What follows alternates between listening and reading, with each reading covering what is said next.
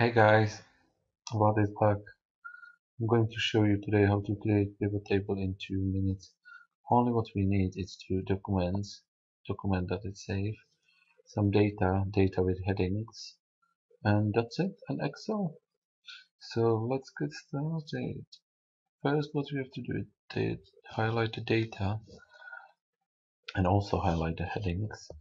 Then we just go into insert, click on pivot table. Yeah, that's what we want to click OK. So now we've got a pivot table. So what's to do with pivot table? Let's say value, it will be price. So we've got price, but it's nothing sure. We want show months on the top, breaking them into the months. So we just draw it in the columns. And next thing what we're going to do is write the tab here. And let's throw this into the filter by 6.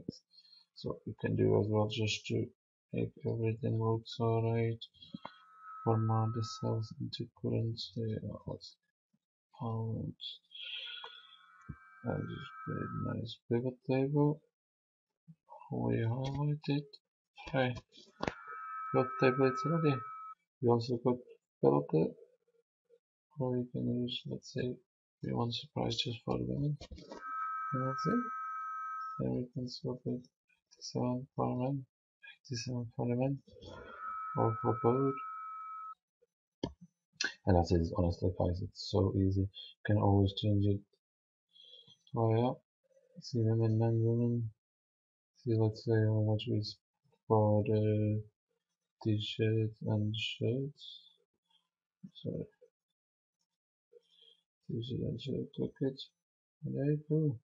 You can also combine it with this, so you can track this down. And it will break down all the men's and women t-shirts. Wow.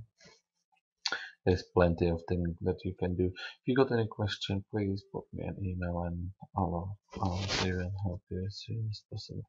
Hope you enjoyed this video and thank you very much. Bye bye.